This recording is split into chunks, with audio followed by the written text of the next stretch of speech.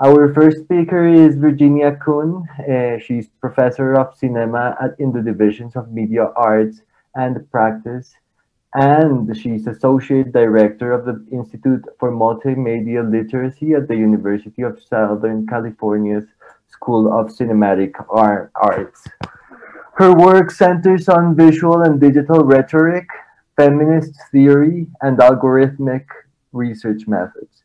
In 2005, Kuhn successfully defended one of the first-born digital dissertations in the United States, challenging archiving and copyright conventions. Kuhn has published several collections of natively digital as well as more traditional book-based essays, the most recent of which was co-edited with Anke Finger, and it is titled Shaping the Digital Dissertation, Knowledge Production in the Arts and Humanities, and it is currently in production with Open Book Publishers at Cambridge, United Kingdom. Today, she will be presenting Embodied Rhetoric and the Fantastical. Welcome, Virginia. Thank you very much for that introduction. So first, I would just like to thank the organizers for inviting me to this amazing conference. I'm really honored to be with this group of people. So my talk today is titled Embodied Knowledge and the Fantastical, but the subtitle should be The Case for Lettered Orality. And indeed, I think if we embraced in the academy lettered orality as a form of knowledge production, that would indeed be radical. But before I talk about lettered orality, I need to tell a little story. In 2017, I was in a state that I can only describe as institutional desolation. My second marriage of 10 years was falling apart. My university was awash in scandals. My country was unfamiliar. The White House was full of people I did not admire. My country was locking kids in cages. And the Western medical industry institution was a problem. I was having some medically odd issues, the last of which had been my left ankle, which I had somehow fractured and then continued to do yoga and hike on. So I was truly at the limits. I think I was heartsick. And I was at the limits of what knowledge I could get in the standard institutional ways. So I had done research for many years on this vine, and this vine is a vine that's grown in the Amazon, and it's ayahuasca. And ayahuasca is a plant-based medicine that includes DMT, and DMT is also called the God molecule because it occurs in every living thing. So I had done research on DMT for several years, and I felt like that's where I needed to go. So I found myself a shaman, and I started going to the desert. I did take part in ayahuasca ceremonies, but also in fasting and in meditation and in cleaning the vessel so that you could hold space for the group. Ayahuasca is often called the grandmother or the medicine, and often people see creatures in ayahuasca. That's something that's never happened to me. So my first sit, as they call it, was in June of 2017, and I immediately integrated. By July of 2017, I was fully vegan. I found I had been trying to recommit to my marriage, and I found I couldn't do that. I realized I had to leave it. I had to be authentic. And also, alcohol no longer was really working for me. Wine was not tasting good. And yet cannabis, which in my state is legal, was. So I truly integrated these plants, or just a plant-based approach. And then a year in, I had what can only be described as a life-changing vision. And this image is about as close as I can get to it. I had the sensation of being with about a half a dozen people. They were very clearly there for me. They were my guides, if you will. They spoke to me without words, yet we did move. We traversed the area. And I remember feeling kind of like the slow kid, like I couldn't keep up. And that was really liberating for me because, you know, as a professor, you're always in charge. And they told me that there was something direly wrong in my body. They told me that it was on the left side. They told me that my ankle was a placeholder, that it was a way to get my attention, which I totally believed because I never remembered fracturing it. And yet the orthopedic had found the fracture. So they even went so far as to tell me a few ways that I would get rid of what was dire in my body. And they told me I would be just fine. And I remember at the end just thinking, please don't leave me. And they assured me that they never would. And in fact, that they never do. So at the time I was awaiting results from a colonoscopy. 5 years earlier, I had polyps. And so the protocol is to take 32 snips from your colon, which I had done. And I was waiting for the results. And I was frankly pretty afraid. I thought I had colon cancer. I get to the doctor and she says, it's clean. You look better than it was 5 years ago. Clean was the word she kept using. And I thought, well, I dodged a bullet. I went vegan and that's why I'm okay now. So 90 days later, when a small fender bender, I was rear-ended on the freeway, where the shoulder harness was, the next day I was feeling and I found the lump. And this was a lump that would not have been found any other way. When I went to my gynecologist and laid down on the table, it disappeared. But indeed, it was stage 2 breast cancer. And that lump was one lump, and there were several huge lumps in my left armpit. Now, I don't want to say that my spirit guides cured my cancer. I definitely resorted to Western methods, and these women are integral to my recovery. The first woman, Lee Moore, is my oldest friend in the world, who is a cancer researcher at the NIH. And this other woman, Maria Nelson, made space for me on a Friday afternoon after my biopsy came back malignant and walked in calling me Dr. Kuhn and walked out 3 hours later with a hug and her cell phone number and a plan for cancer treatment. So I don't want to discount the role that Western medicine played in my recovery, but I also want to suggest the vital role that these women played. Melissa Etheridge, I had just heard years prior that Melissa Etheridge had breast cancer and was opting to use cannabis rather than opiates, which are so terrible on the system. I filed that away. Audre Lorde, I had read the cancer journals when I was in graduate school, and in fact, when my mother was dying of cancer. And I was fully prepared then. Lorde tells the story of a mastectomy and the huge pressure she was under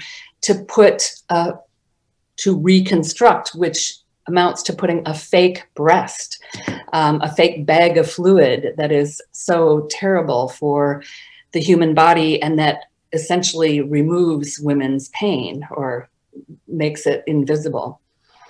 Surely I thought this would not be the case in 2019, but indeed it was. I faced a lot of pressure to put a fake breast in.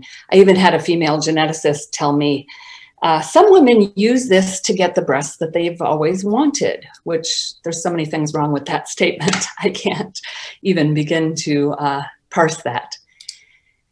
But I also I cast a wide net. I incorporated crystals, which are fractals.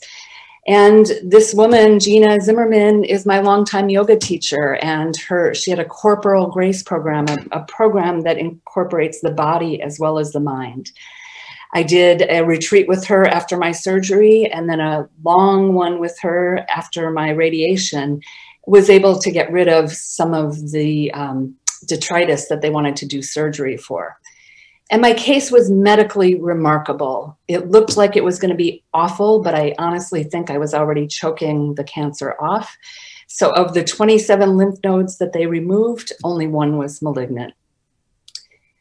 I relied on this woman, Amoda Ma, she nurtured my mind and continues to do so.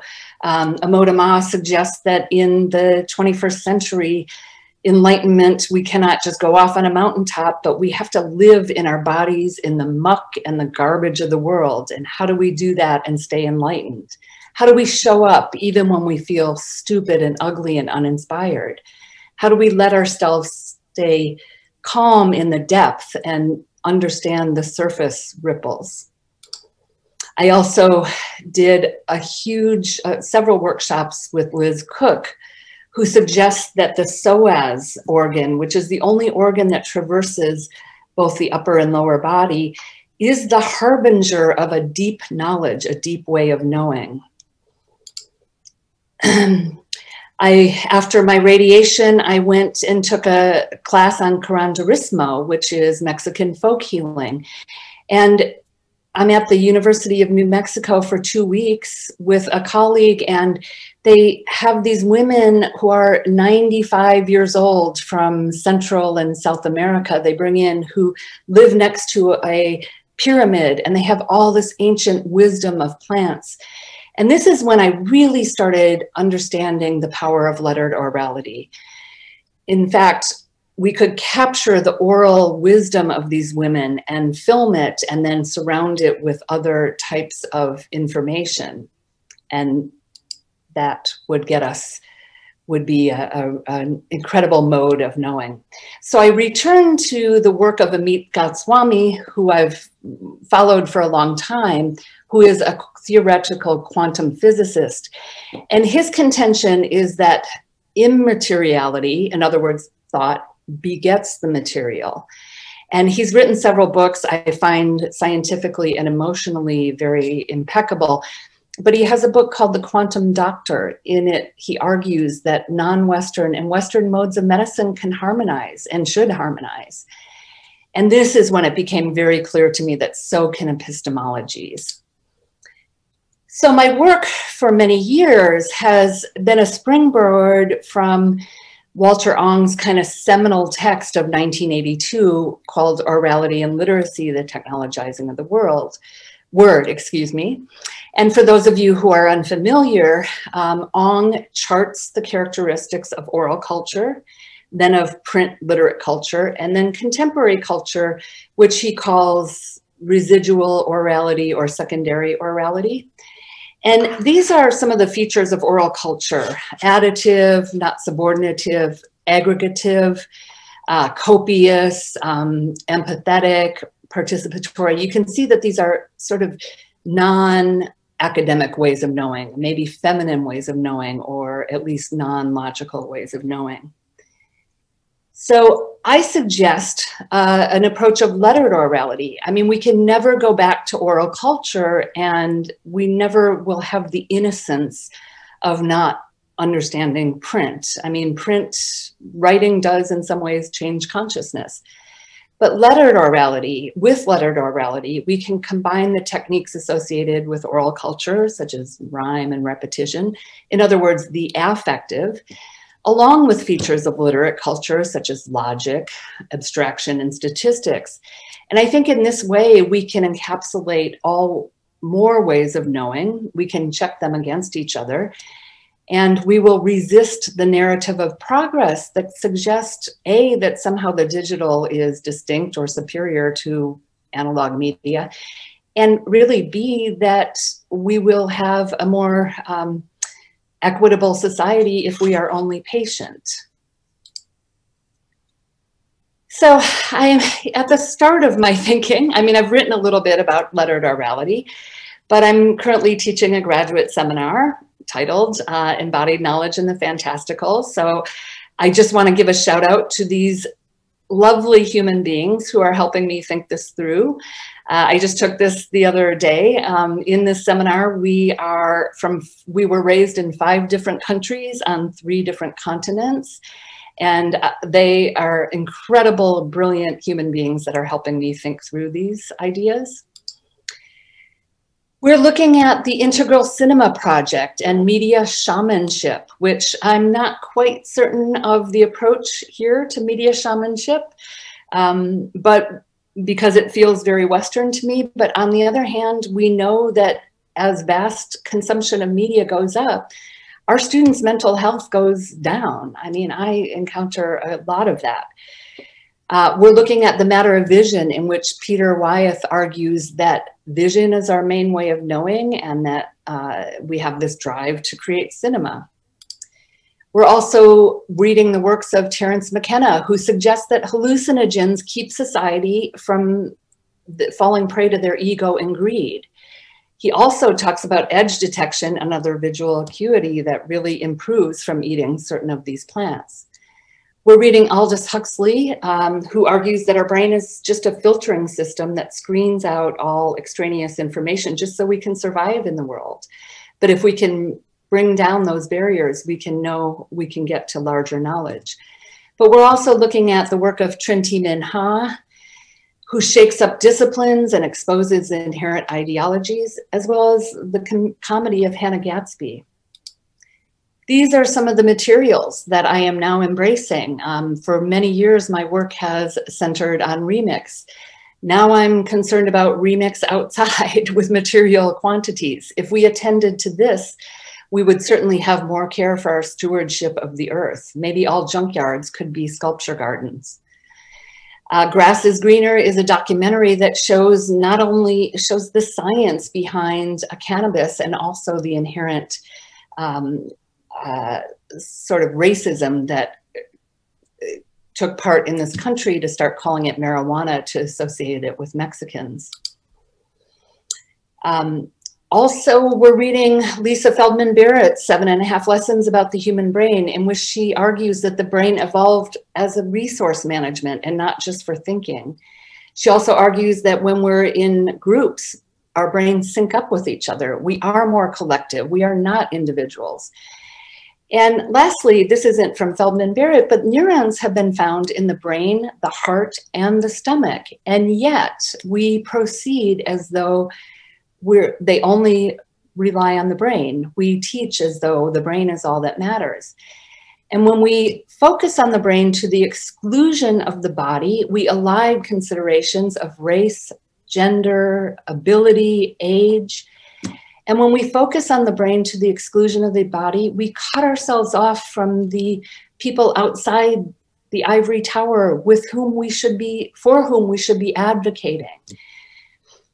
So I don't know exactly what the pedagogy of lettered orality looks like, but every time I tell this story, every time I end a graduate seminar with a Sanskrit prayer, every time I attend to my undergraduates' whole beings, their emotional, their spiritual, and their physical well-being, as well as their academics, I feel one step closer to a pedagogy of lettered orality. Thank you.